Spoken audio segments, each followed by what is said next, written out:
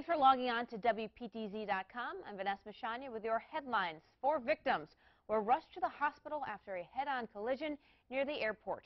At 6 p.m. on Sunday, South Burlington police came to the scene at Airport Parkway and Kirby Road. 2 people and the small SUVs needed to be extricated. Now, first responders say one victim had especially severe injuries. Among the debris was a car seat and wheelchair lying in the road. The road was closed for several hours. Both vehicles are totaled. In another crash, it sent a little girl to the hospital. Police in Hyde Park say a car was going down Battle Row Road when it veered off and hit a tree. The little girl had to be airlifted to Fletcher Allen. No word if the driver was treated as well.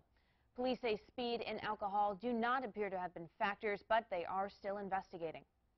The father and son are recovering this morning after their fishing boat capsized in rough waters on Lake Champlain. Early Sunday morning, 58-year-old Daniel O. and 31-year-old Daniel W. Mitchell called police saying their boat was starting to sink in Lake Champlain, about a mile east of Crab Island near Plattsburgh. Crews set up at the Peru boat launch for the rescue. Firefighters say the men were shaken and cold, but appeared to be okay. Fairpoint Communications workers may soon go on strike. Fairpoint says it gave its final offer to protesting workers Thursday.